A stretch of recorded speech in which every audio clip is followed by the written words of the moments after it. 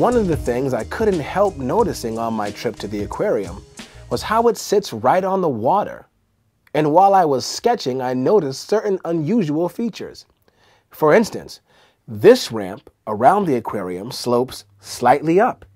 So when I got back to my studio, I looked this up online and I found out that this ramp goes up by design to make room for the rising waters that will happen around the globe in the 21st century.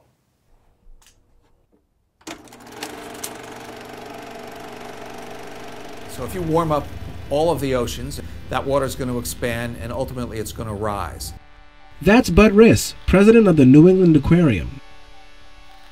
And what that means is, over the next several decades, the water is going to be at least 1 to 2 feet higher than it is today.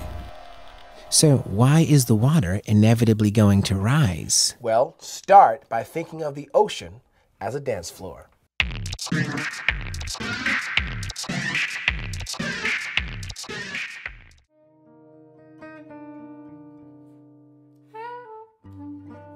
You see, under normal temperatures, the ocean's water molecules move like they're doing a slow dance. Nice and easy. And a lot of them can fit on the dance floor. But pump up the jam, and every one of those molecules starts moving, pop-locking, getting down and taking up a lot more room on the dance floor.